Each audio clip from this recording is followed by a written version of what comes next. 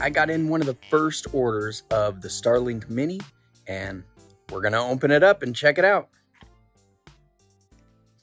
Here's the box. You can see it's not very big. I can pick it up with one hand.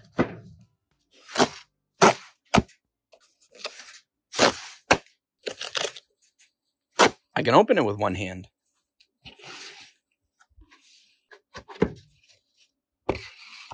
There's the instructions. Open it up. Turn on the app. Plug it in. So this one has the Wi-Fi router built into it. My Starlink, I have the regular Starlink, has a separate Wi-Fi. So it looks like it comes with a nice amount of cord.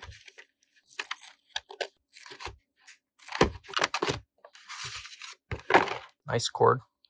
These keep the water out when you plug it in. So that pops up. That's the stand. Put that through here. There's the Ethernet port. We're not going to be using the Ethernet. There we go. This is used if you're going to mount it on a pole. I'm not going to mount this one on a pole. We're just going to set it up right here. See if it works. Let's plug it in. First step after plugging it in was to add the dish to the app and give it a password. Then download the update. Next, we had to orientate it.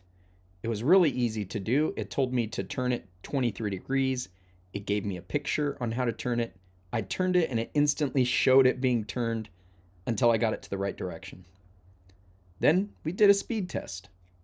Here's the initial test.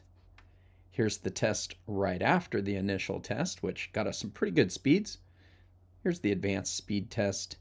And it does not like to be behind walls. I don't see this being effective at home where the Wi-Fi is in the dish, which is outside, and I'm inside the house. I'll find out this weekend how effective it'll be inside a camp trailer. Crossing my fingers, I'll report back to you.